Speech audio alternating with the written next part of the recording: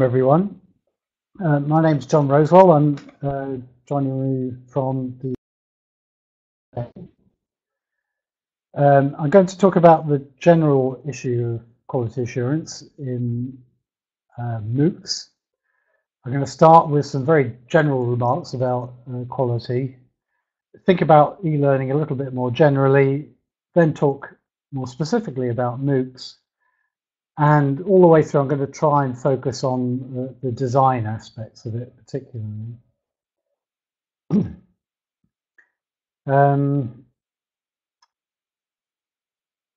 I'm not sure that I am seeing quite the right thing at the moment, so just apologies just for a minute. I missed.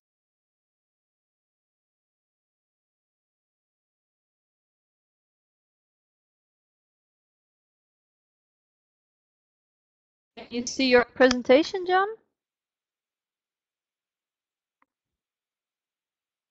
Well, Jon is gone.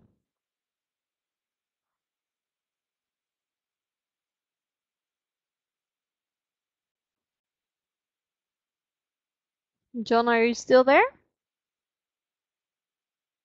Oh, something went wrong there.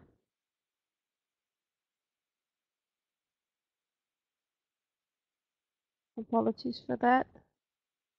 Let's see if he's coming back to us.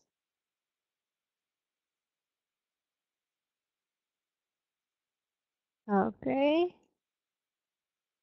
Hello, Jon, are you back? I think so. Am I back? We see you again, Right. so that's good. Okay. That's good. So I'm not sure at which point I left you, but I had just introduced myself and hadn't gone on to anything important yet. So let's take it. I've introduced myself. Hello. So let me dive straight in and move on to the next slide.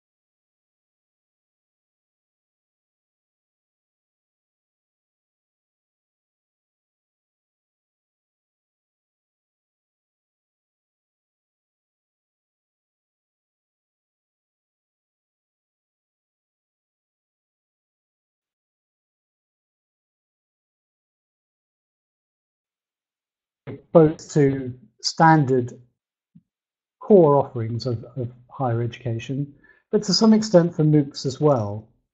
So we need to keep both of them in mind.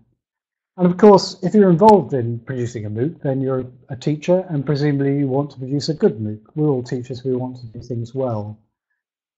So there's always an aspect of quality enhancement, and that can be a major focus for why we bother with quality assurance. I just mentioned institutional mission there because it really does depend on why you're producing a MOOC, what you're trying to get out of it, what sort of things you might be guided towards doing. And so the circumstance in which you produce a MOOC is very important. And so particularly if you're thinking of a MOOC as being open to non-traditional learners, you might be very interested in the learning gain that those students make, even if they don't necessarily come out with qualifications or something. So looking at the benefit that a MOOC can make to an individual student is important, but that does mean needing to know how you define that benefit. Okay, let's move on. There are lots of different approaches to quality assurance in e-learning. And this slide lists some of the issues to think about, whether your focus is on compliance or enhancement, whether you look at the process or the product. Particularly, can we predict the quality of the course before you built it by looking at the pedagogical model? Or do we wait and see what happens? In other words, look at how many students completed, passed the course or something like that. So that's focusing on an outcome or the input. And generally, I think the literature seems to suggest that really the best way, particularly if you're looking at enhancement, is to take a very holistic view, to look at the whole picture and to include process and context as well as the product. In other words, it's no good just looking at the final product. You need to be in there much earlier on and look at the way the course is produced and the context in which it's being produced.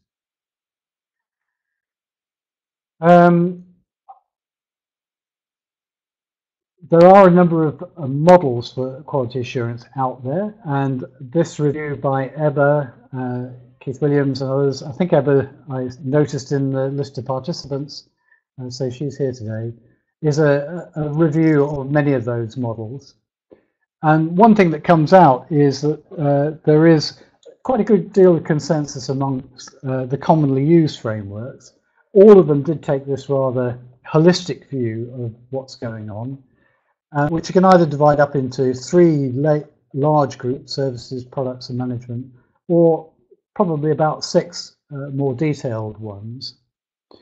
And these do include a very wide range of aspects. And so course design, for example, which is what you might be thinking of if you're thinking about the design of MOOCs, is only one of those six components, areas to look at.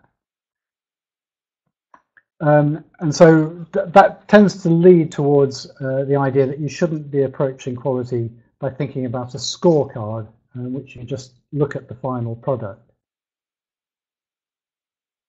I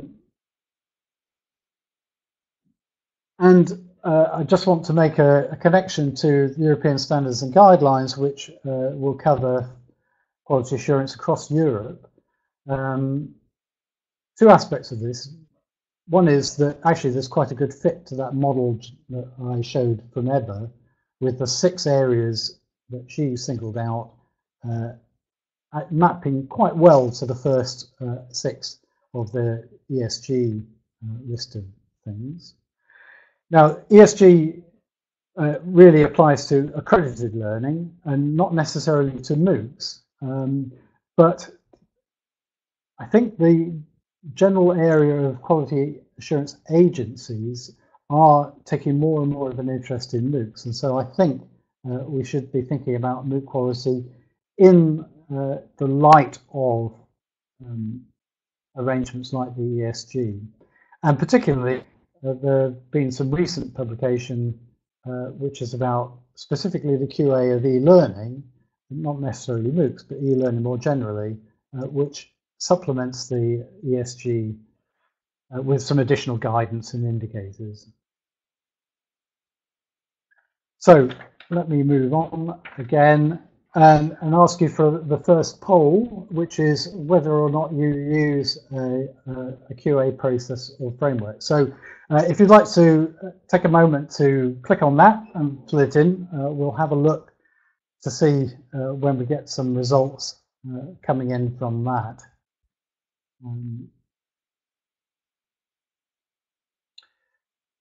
Lizzie, can I leave it to you to flip us back when we're finished, or do I need to vote as well?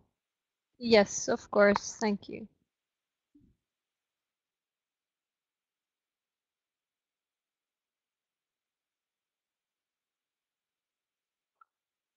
Okay, can we see some results? Yes. 18, 19.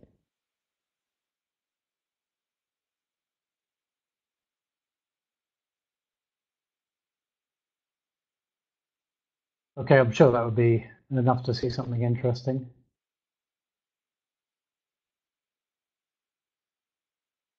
Okay, so the majority seems to be for no, that people aren't using any QA process some people are using an internally defined one, and a few people using something that's externally defined. Now, I didn't actually make clear the question whether we were talking about MOOC specifically, or e-learning, or just general HE.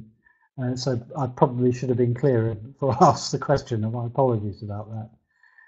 But interesting that people aren't using a well-established framework.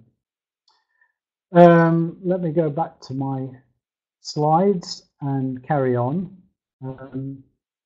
So the next question is, would you do more quality assurance activity? And again, let's take it very broadly and say, forget about whether it's MOOCs or a core offering from a university. But why would you want to do more quality assurance? There are a list of things there that you might want to show. So please do fill that one in.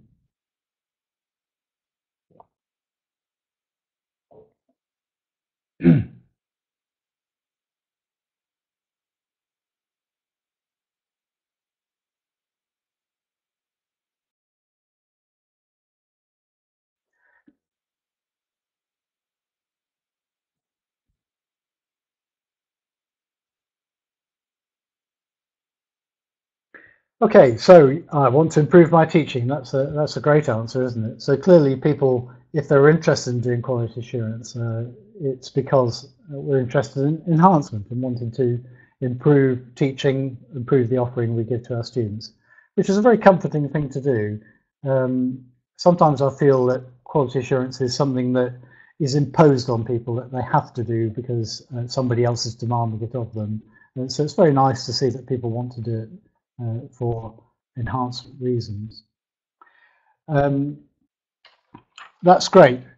So let me move on then with slides and move on to the next thing, which is to start talking about one particular framework, which is e-excellence. So this is a project that's been running for quite a while. It's now provides a fairly well-established framework for thinking about quality in e-learning generally, and increasingly blended learning as well. So there's a link to the website. There are plenty of resources on there. Most specifically, there's the manual, which I've highlighted there, which is available for download. And there are a number of benchmarks. So the benchmarks are in the manual, but also a lot of interesting and useful background, I hope. That e-excellence is organized into the 6 chapters, which are the ones that Ebba's report picked out earlier on. So they start with strategic management, which is this very high-level view about how the institution does e-learning, and then moves into curriculum design, which is looking at e-learning across a whole program of study. Course design, which is e-learning in design of an individual course. And here we're probably thinking about 5, 10, 20 ECTS credit size, meaning a course. Then course delivery, some more technical and practical aspects. And then very importantly, the areas of support. Support and training provided to staff on the one hand, and information, advice and guidance provided to students as well. So students support, very important component of success in e-learning. I mentioned benchmarks, and here's a sample benchmark.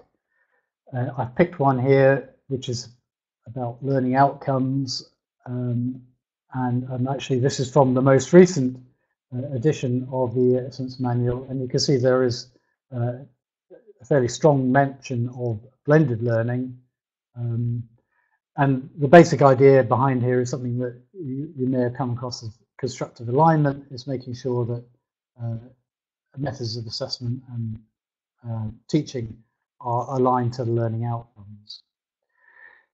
Each benchmark is supported with a number of more detailed sample indicators. So these are just I've picked a couple of examples here, but even so, indicators are only ever suggestions. They're examples of the sorts of things that an institution might do. So benchmark is a statement of what a good institution will be doing in some form, but it's very generic. It doesn't give detail about how they might do it. And the indicators give a little bit more detail to unpick it. But it may be that in your particular context, you do something in a completely different way. So they're only ever indicative. It's not a checklist approach. So it doesn't mean that you have to do exactly what's on screen, but these are the sorts of things that a reviewer might look for, expect, ask about. And they're in two levels. The one would be a basic indicator for most institutions working effectively, but then there's probably some that you could pick out as being really excellent practice.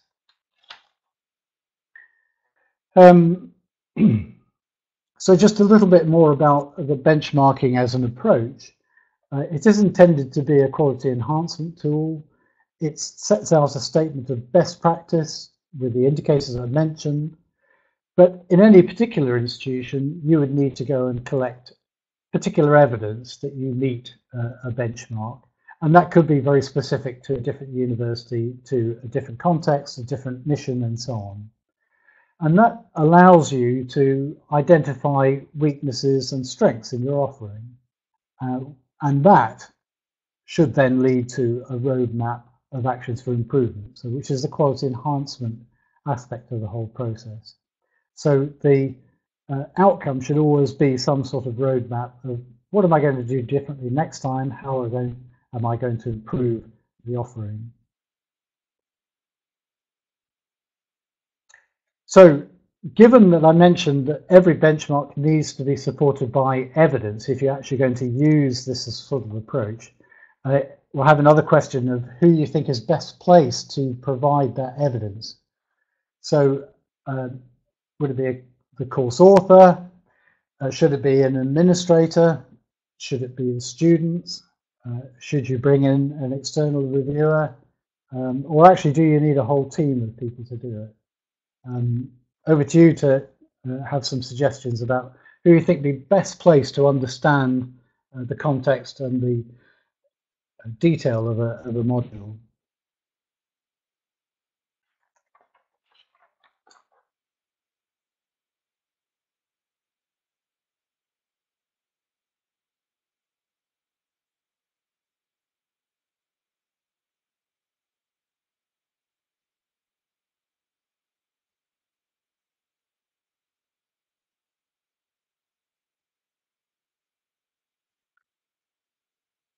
Well, thank you very much for that.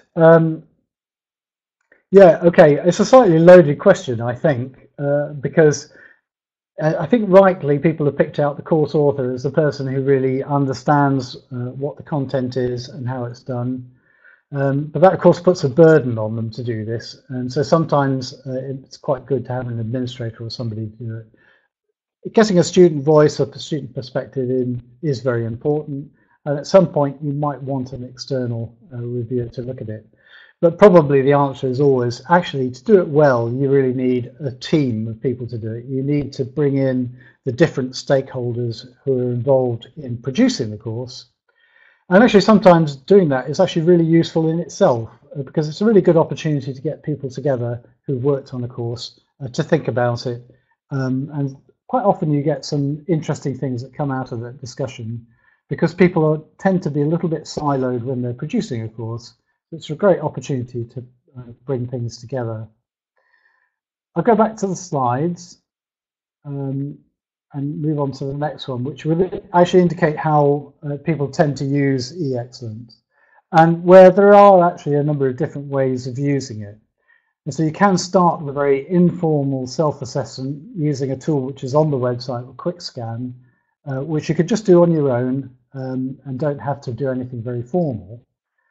Other people use it as a full internal self-assessment, and normally that does involve this team of stakeholders who have to go around and collect evidence quite systematically for all the different benchmarks that are there and produce the roadmap of improvement actions, because of course that is the point of the whole process.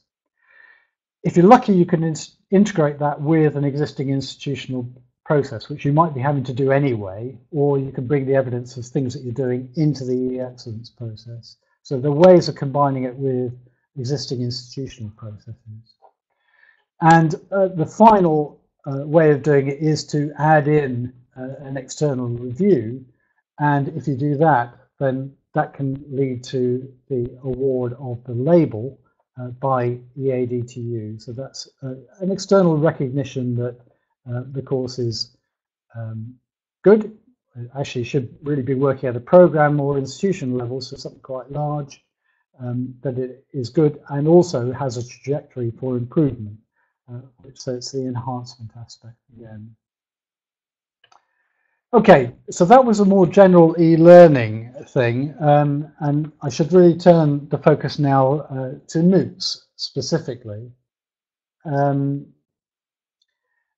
And I think the first question actually is to ask, well, why should we bother about MOOC quality in particular? And one of the reasons for that is that they're not part of normal university teaching, and they're free, and so they are rather different. So it is a genuine question as whether we should even bother about quality. But I think there are good reasons for doing it, and there are a list of the stakeholders involved with MOOCs. I think all of them have legitimate reasons for wanting to know about the quality, to be reassured about the quality of a MOOC before either they study it, or pay for it, or work on it, and so on. So I think MOOC quality is important. And as I did mention, quality agencies, I think they still have well, I think they will have an increasing role in the MOOC arena as well, because they are set up to work on the basis on behalf of the remaining stakeholders there. So they have an important role to play. But I did say that MOOCs are different from normal higher education provision. And the question is, are they different from other forms of e-learning, specifically in higher education? And so a clear answer is that they tend to be much shorter, they tend to be free, they tend to have no entry requirements, they're not accredited. But on the other hand, the university has some reputational risk associated with it. It puts its name to a MOOC that turns out to be poor, that's a problem. And there's also quite a lot of evidence and certainly discussion about whether MOOC participants are different from conventional degree students. And they may have different motivations, and particularly course completion may not be their goal. They might be dipping in to get something particular out of it. And I think there is a discussion to be had about that, and there certainly is talk about that. I personally have quite a strong feeling that MOOCs are courses, that it's intrinsic in the name. And so therefore, I think that actually the sorts of quality measures that you apply to normal higher education should be applied to MOOCs, because they offer that sense of a complete course. If they didn't, then they would be a book or an OER or some other sort of resource. I think you might have different measures of success in that sphere. But I think because of the labeling as a course, I think we have a responsibility to look at some of the same quality things, which is very challenging because clearly the behavior of MOOC participants is very different from conventional students. So let's move on. And to introduce the OpenupEd quality label, which is going to be the main bit that I'm talking about for the next section. And this is a quality label which is derived from e-excellence, and so it has a good pedigree, we think. It's based on the features which have been well established in e-excellence, but which is designed specifically for MOOCs. And so the idea is it will be a much more lightweight process than the full e-excellence review. It would be suitable for self-assessment, but also offer the possibility of a formal label as well. There's the website there. Lizzie's, I think, already put it in the chat window as well. The materials are all there on the website that I will be talking about, and so they're available for self-assessment, informal assessment, and so on. So you don't need to go to the full formal label review, although EAU, I'm sure, would be pleased if you did. So some very specific things about OpenupEd is it sets itself up to be a way of distinguishing a set of MOOCs as being of good quality. And one aspect of that is the quality label, and another is this list of features which all OpenupEd MOOCs are intended to display. And they're very broad, but there is a feeling that these are all very important to a quality learning experience. So I won't go through them in detail, but the list is there. You'll see how they come out as we move on a little bit. So there are these features which all courses are expected to show the majority of most of the time, without quantifying it too much. There are also benchmarks, because it's based on e-excellence benchmarks, so they are derived from the e-excellence benchmark. But what we've done is to split them into two groups. So one group are institutional. So these cover the very broad, holistic view that I mentioned right at the beginning, things like strategic management, curriculum design, and so on like that, which are very important for setting the foundations and the context in which good quality material is produced. So they can't be ignored altogether, but it's a lot of work to check them. So the idea is that the institution does those and only needs to do them occasionally, and probably has already done e-excellence, one would hope. And so actually these things are already in the bag. You don't need to do them, or just need to do them once off. And from then on, when we're looking at individual courses, we're looking at a much more restricted range of benchmarks, just 11 of them, where you do need to look at them in the context of every individual MOOC. So I'm going to go on to talk only about the course-specific benchmarks, and I'm going to show all of them. You can see they start at number 22 because the other ones are the institutional ones. I've split them onto two slides. I will very briefly go through them. They start with learning outcomes. You need a clear statement of learning outcomes, and that should cover both knowledge and skills. There should be this coherence between learning outcomes, the course content, the teaching and learning strategy, and the assessment methods. So all of that should hang together in a way. So you're not teaching a practical subject, for example, and then assessing it in a completely different way, for example, in a written exam. That's the sort of thing that you want to avoid. Number 24 talks about really constructivism. It's about trying to get people away from just doing transmissive styles of pedagogy, and to allow students to do some constructing of their own learning and to be able to communicate that with others. So that generation part of student learning is very important. Next one, I think, uncontroversial. Course content should be relevant, accurate, and current. That staff who write and deliver should have skills and experience to do so successfully. And then a couple that are specific to do with well, sort of more practical measures. So one is about open licensing, and the other is about guidelines for layout, presentation, and accessibility. Actually, these relate strongly to the institutional things. So at an institutional level, the institution should have policies that cover these things, and therefore, when you're producing a MOOC, it should be kind of business as usual to make sure that things are produced in conformity to that policy. And so at this point, this should just be a tick box to say, yes, I've done that, and you know, everything's fine.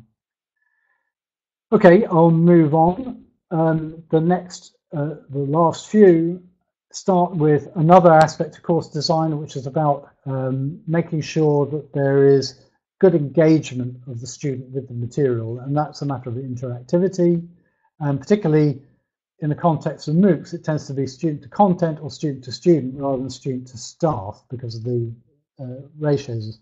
Staff to students will be very asymmetrical on a MOOC as part of the scaling of a MOOC.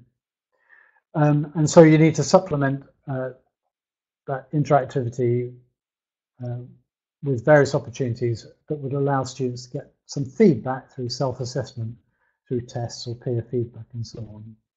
And then moving into another aspect of assessment is to make sure that there's always a balance of the two modes of assessment: formative, which helps students practice and prepare what they're doing, and summative, end of course stuff that would let you know whether or not they succeeded, and let the student know whether they succeeded and get a certificate at the end of it.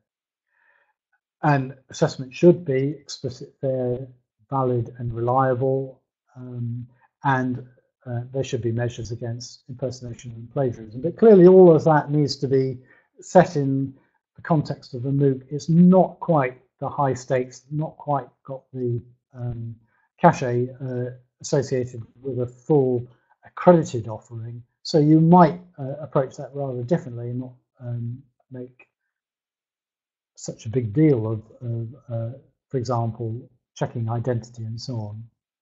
But it's an issue.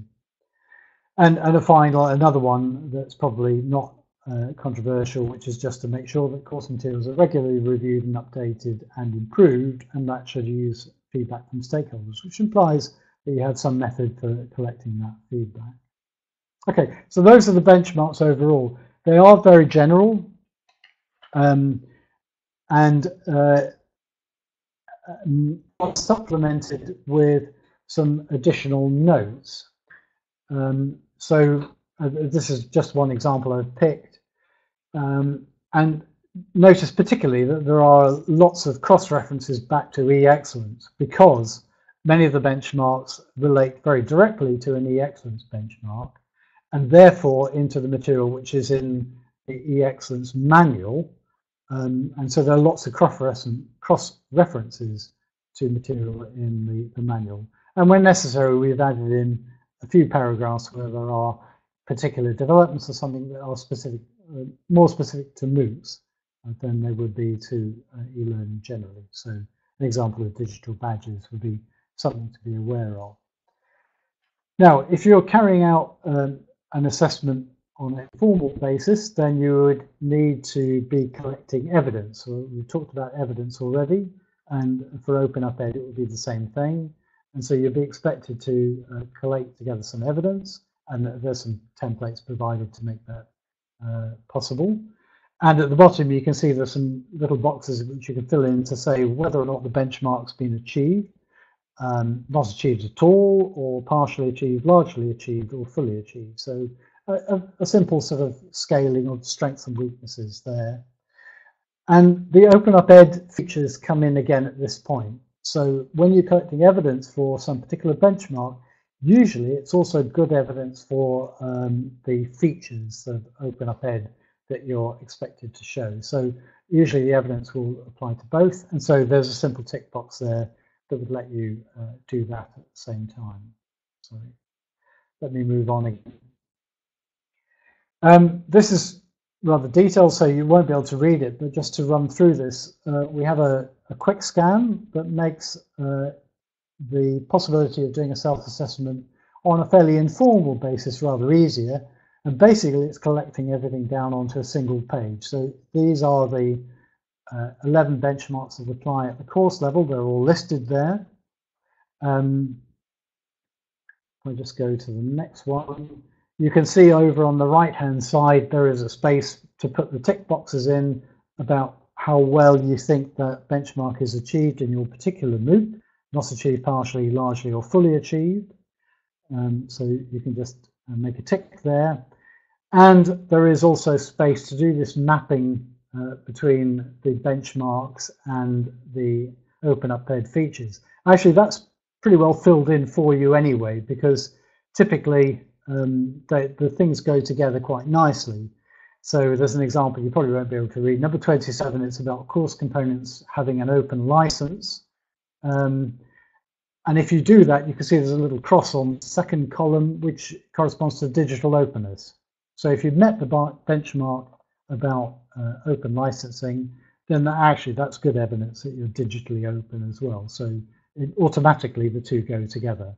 So there's really not much effort involved in checking that that mapping is sensible, and whether you want to add or take away one or two of those crosses is probably all that you need to do. So that's the quick scan. So that was a bit of a rush through that. So I thought what would be interesting now is to go on to another activity. We'll have a go at this. So I'd like you to think about a recent MOOC experience. It could be something that you've studied recently or that you've been involved in doing. And just think about, I've picked half a dozen of the benchmarks, and just make a mark on that to show whereabouts you think you fit in on that scale, or the MOOC that you're talking about. So Lizzie, we want a whiteboard. Let's just see if I've got the right one. Here we are. No, wrong one. Beg your pardon. Go again. There we are. So I hope you're all looking at this whiteboard now. You can pick a different color up at the top of the screen, and then make a mark to where you think you are. So please do go ahead and put in as many ticks as you want. I'm going to also join in as well, thinking about something particularly.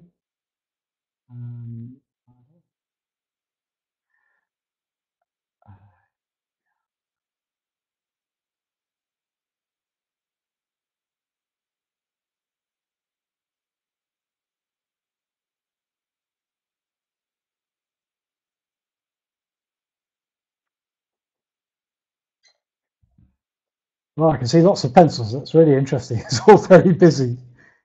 I'll just leave it a minute longer and see if anyone else wants to join in on this.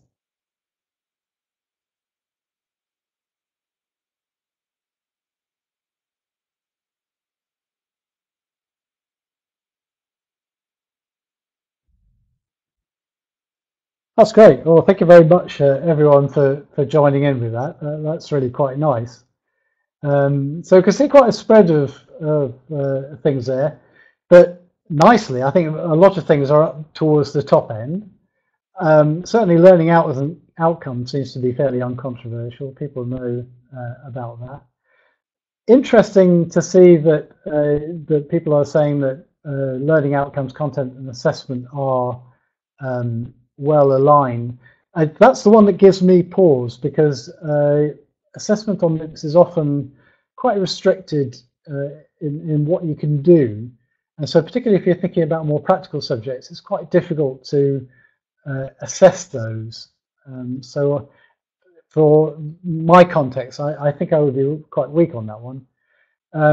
And I think other people are on the idea of activities helping students construct their own learning, probably not doing quite as well as we would like to on MOOCs. There is a tendency to fall back into a sort of transmissive form of teaching, where you just give students stuff in the form of words or even video. Relevant, accurate and current, I would expect that to be high, because MOOCs tend to have a rapid turnover, so you wouldn't want them to be dated. So I'm a bit surprised that that's not quite high. Interactivity, a few there which are quite low, which again, I think it is an area that people are concerned about and make efforts. But obviously some people think there's more to be done. And again, I'm probably a bit surprised that there isn't a mixture of formative and summative assessment. I think I would assume that a lot of people would aim for that right at the beginning. So thank you very much for that. That's very interesting, and I think an interesting reflection on what goes on. I'm going to go straight into actually another activity that's very similar, which again, so if we switch to the other whiteboard, and do the same thing again. So think about the same MOOC that you just mentioned, and just see if you can position it on these various aspects about openness to learners, digital openness, learner-centered approach, and so on. I can see myself, and I can't see anyone else's fingers, pencils working. Lizzie, have I done the right thing? Oh yeah, there we are. People starting to appear now. So change my colour.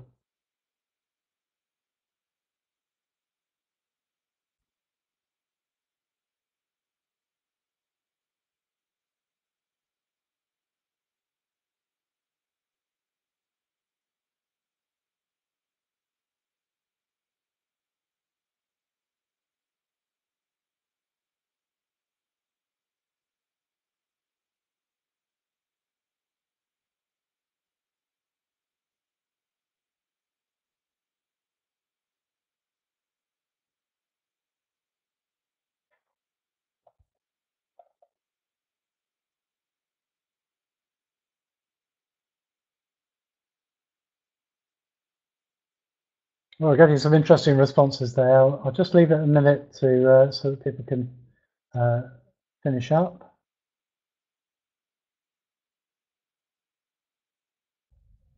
Well, very interesting. I think there's a much wider range of answers there that people have put in. So that's interesting to see that how much it changes. Let's see if there's any surprises in there. I think openness to learners is, I think generally MOOCs, they have no prerequisites, but often they are very have address a very specific area. So even though you may not need a formal prerequisite, you often need quite a lot of pre-existing knowledge in order to start the MOOC in the first place. And so maybe that's what people are getting at when they're reporting some rather low figures in there. Digital openness is an interesting one because often MOOC platforms are open to users, but they are not freely licensed, so it isn't possible to take material and reuse it and so on. So I think that is an issue, and again, that might be responsible for some of the variation there. Learner-centered approach, I think, is generally reasonably high. I can see one or two down at the bottom end there as well. Independent learning, you would expect to be high, I think, for most or many MOOCs, but clearly there are some which involve a lot of collaboration, and perhaps that's what some of the ones that are on the other end of the scale are. Media-supported interaction, I'm quite surprised that we've got some quite low ones there, because very typical of MOOCs is the use of video. So I would have thought that that would have rated rather higher. Recognition options, again, it's again, in a way, I'm probably not surprised in that formal credit is not associated with MOOCs generally, and so you can see that people would tick near the bottom. I think what OpenupEd means by recognition options isn't necessarily that that it would be formal ECTS credits or something like that, but at least there's some way of recognizing it in a way that might be useful to an employer or for professional development or something. Quality focus, one would hope that would be high all the way through, but clearly not quite. Spectrum of diversity, I think, again, is an issue. I think people do have some concerns about accessibility to disabled students specifically, but also that MOOCs are often don't support a huge flexibility in learning in different ways, different learning styles and so on like that. So that's another aspect of diversity away from accessibility. So several issues mixed in with that one. But a very interesting exercise. So thank you very much for doing that. I think that's interesting, giving me some food for thought there. So let me move on then. Time is moving on. I'm going to go back to the slides. We've done that one. I just want to mention a few more developments with OpenupEd. Because there are relatively few benchmarks, and then the responsibility is on needing to go and collect evidence and think about it a bit more. There has been a move to add some additional checklists to OpenupEd that will help people in that endeavor. And so there are 4 extra checklists available on the website. One deals with a straightforward question, but is it a MOOC at all? And then there's another one about quality of design, one specifically focused on accessibility, which I've just mentioned, and another one about which mixes in the technical platform and staff and participant support. I'll just pick up some of the ones on design. So there, again, you can rate yourself as not achieved, partially achieved, largely achieved, fully achieved, and there are some rather more detailed, they're like indicators that can be used as part of a checklist. And they've been collected together into subgroups like overall goal, learning objectives, and so on. And you can see some of them actually do relate strongly to the benchmarks. Some of them have come from e-excellence directly. Some of them have come via Score 2020, which is another project, and so the wording has come from elsewhere. But they're all getting at the same sorts of areas. There's a set here on learning activities. And this one, I think there's some interesting things in there about the broad spectrum of participants' knowledge and skills, which might be the issue that I mentioned when we're looking at the features just a minute ago. Let me just move on to the last one I've got of these, which has aspects of feedback, and it's unpicking the different sorts of feedback that might be possible. And notice that here it's being really very much more specific and prescriptive about what you could do than the benchmarks are. The benchmarks don't go into the detail about how you might actually do it, but here it's saying a very specific thing about making a synthesis of artifacts from the previous week, for example. Well, that's a good and a bad thing. If you do that, fine, you've got a tick. But if you don't do it, then you're left wondering, should I be doing it? Is it necessary to do it? Do I achieve the same effect in a different way? So there's always pluses and minuses with the level of detail. And that will come up with the next few slides as well. So I wanted to make reference to mention of the quality of reference framework for the quality of MOOCs, which is another EU project which is recently published, and there's material there on the web, which takes a very thorough and well-constructed reference framework, and which I've started picking out some of the features there. Includes the idea that while you're producing a MOOC, you go through different phases. So there's a time dimension to what you do, starting with analysis, moving to design, implementation, actual delivery of it, and then evaluating it at the end. And that there are different people involved who might have roles like designer, facilitator, provider, and so on. When you put that together, those 3 different dimensions, it all gets really quite complicated.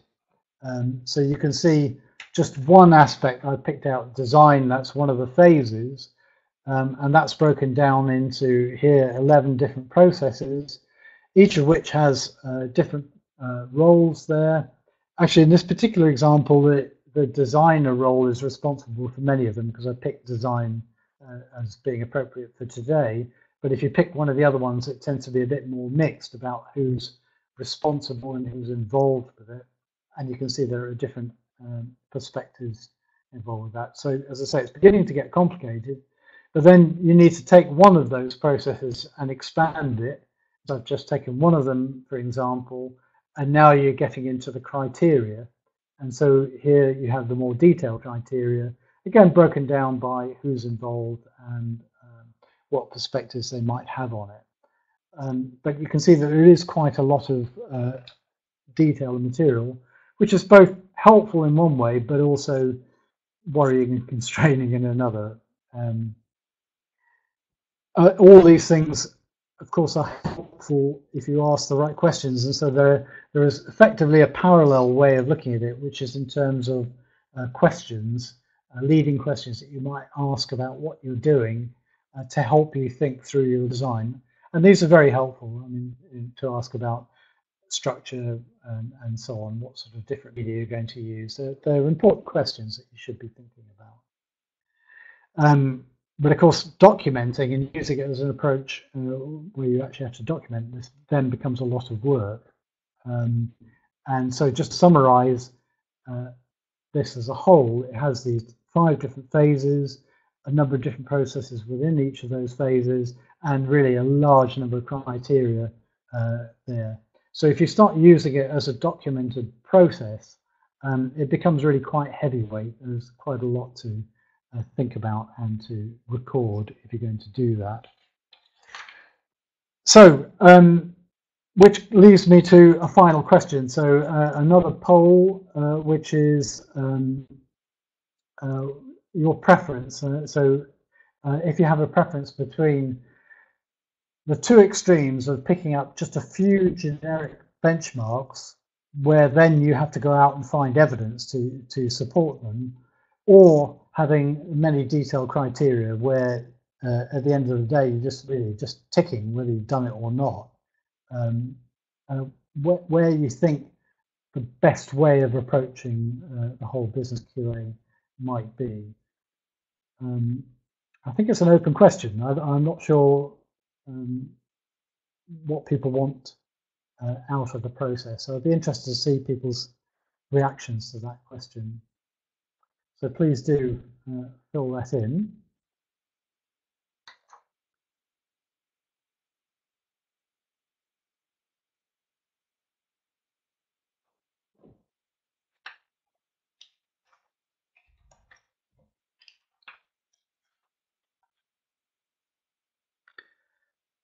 So have we got some votes on that?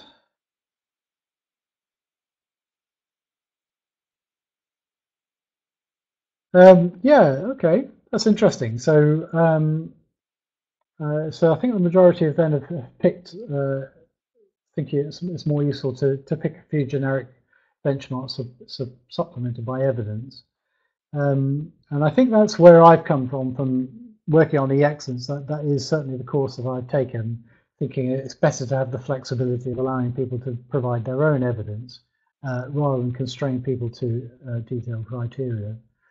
But when I do excellence reviews, I'm often confronted by people who are saying, actually, I want more detailed criteria. So it's interesting to see both of those in play. Well, thank you very much for that response there. Okay, I think I've done really enough on the frameworks, but I did want to finish up, if you don't mind me carrying on for another 5 or maybe a little bit longer minutes, just to talk about some more general issues of learning design. Again, with the theme of design for MOOCs, I think this is an important aspect, and just to cover some parts of that. So I think just to briefly ask the question, what is learning design? It's something that's become, I think more people are conscious of it over the last few years. It's been around for, well, maybe getting on for 10 years. But it's, at one level, it's a way of documenting the design of a course. But as soon as you do that, then that really helps you as a way of thinking about and discussing the design, actually really at an early stage. In other words, before you've gone to the trouble of creating the course, when often it's too late to change things. And so thinking about and documenting the design of a course helps to forefront issues much earlier, and would help you, one hopes, in producing a good learning design for students. And inevitably, when we're talking about e-learning particularly, nearly always discussions about design do turn into appropriate use of technology. And so, which is a very important part of e-learning generally, what technologies you use, how you use them, and so on. And so, again, the whole approach of learning design serves to forefront that in your design discussions. It brings it up early and lets you talk about it. It also eventually gives you, as a course designer, a focus for evaluating your course, because you may have taken decisions about what to do. I'm going to use this particular technique. I won't do that one. That gives you, well, actually, was that a good decision? Did I make the right decision? I want to find out how the students are reacting to it. So having thought about your design, it also gives you hooks for what you want to evaluate at the end of it, which is very important if you're going to improve and do the quality enhancement for the next time. Institutionally, it also gives you a way, I think, and this will happen increasingly in future, of evaluating across course designs. So you can have courses which are designed in very different ways, and when an institution starts to gather information about that, it gives you a handle on what's a good way of teaching in general or teaching this specific subject, which sort of courses the student like, which ones are they successful on, which are not necessarily the same thing, by the way. So those are the reasons behind learning design. The one I didn't put on there is that it can be a bit of a stick to come and beat the academics with. You know, you said you would do this, and actually what you did was rather different. So that's a sort of downside of it, that design can either be a straitjacket because you're held to it, even when you're in the middle of implementing, you think, actually, I should have done this differently, or that you change your mind and then you have a design that doesn't match what you actually produce. So that there is a possible downside to learning design. Anyway, some approaches. There are a number of approaches out there which you can pick from. I'm just going to rattle through 3 or 4 quite briefly, but I think they're just worth mentioning. Gráinne Connolly has done 7 C's of learning design. This is a framework here, which is everything starts with a C. So I think slightly, perhaps a little bit contrived, but basically it starts with an overall vision of what your course is about, activities which, sorry, I have to be careful here, there's 2 levels at which things work here. A choice of what you want the students to do, that's student activities, and then how you synthesize those, combine them so that to provide an experience for the student, and how you go on to implement that. That's what the whole learning design picture looks like. What's not visible there are lots of other activities which are for the module team or the course team that want to developing the course to use to help them do the development. So, and I've listed a few of those that caught my eye. Things like a course tweet, trying to sum up the course in a single tweet.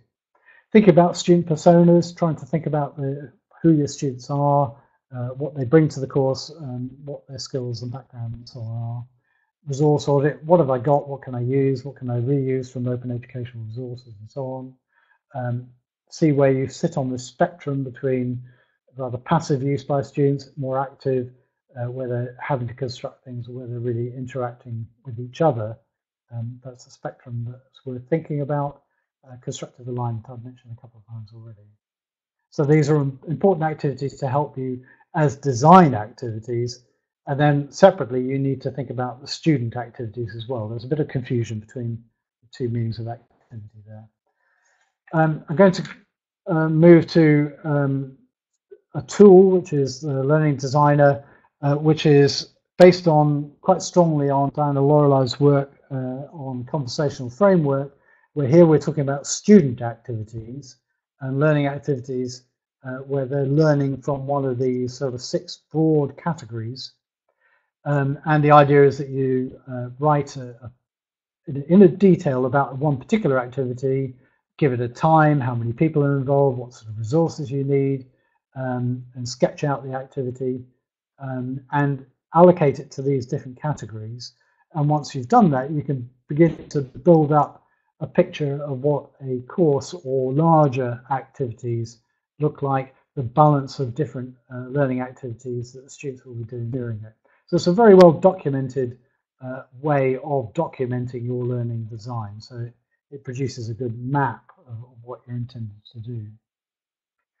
And it's tool-based, web-based, open to anyone. Just as something that's a bit of a challenge to that, I've just picked this one, which is something which is a much more general idea about teaching and learning. So this is not e-learning, it's certainly not MOOCs, this is a very general idea of learning. And the words on the left-hand side there are the sorts of learning events that have been singled out as being important to learning.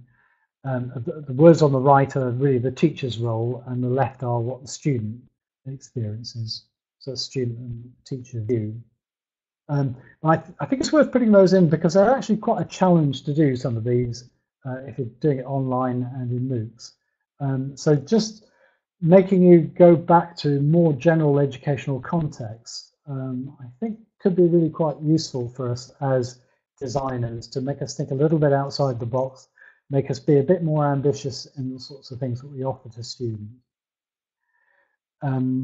Anyway, so that's one, and another one which has been used in the literature, which I'll mention but not go into detail, is one that has been used in a MOOC paper as a sort of inventory of existing MOOCs, which starts with some general characteristics which are rather similar to the Lorillard ones, and then has some additional ones which are more specific to sort of practical implementations of those things.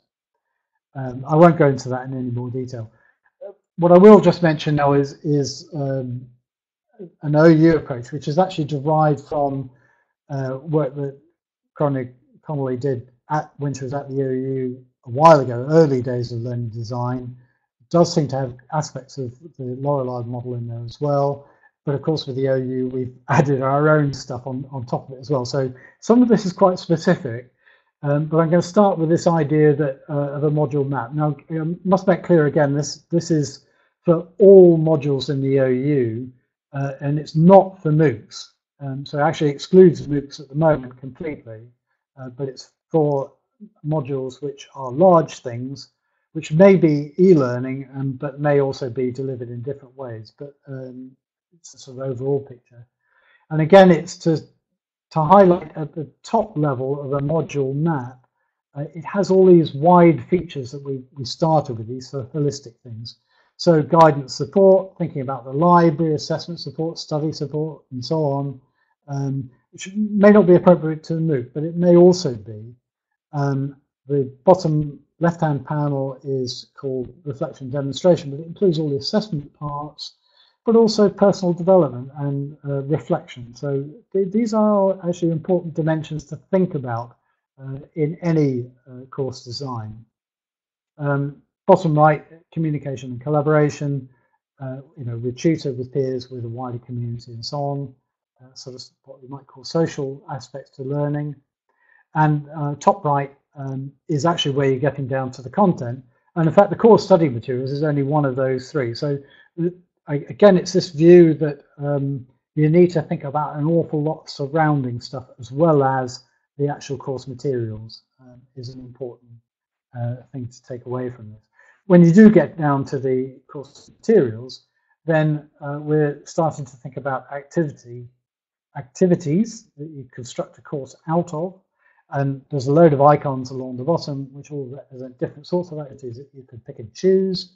And on the right-hand side, there are sorts of words that we've used when you're talking about those activities, so things like read, watch, listen, and you can characterize those into, here we have 7 classes, so read, watch, listen, they all are forms of assimilation, whereas if you're asking students to list or to analyze or to collate, then you're getting them to do finding information, handling information. So any number of detailed activities you can probably fit into these 6 or 7 classes. I had some reservations about some of them, but generally I think they're not a problem. But once you do that, then we're on to the next stage, which is a planner. Again, you won't be able to read the detail, but it doesn't really matter. So what we have here is a table. The rows represent, in this case, weeks of the course, but it could be some other division, so it's parts of the course. And each column is those categories that we've had. So the first one is assimilative, the next one's finding and handling information, the next one's communication, and so on. So what you fill in is how much time you want a student to spend doing that in that particular week.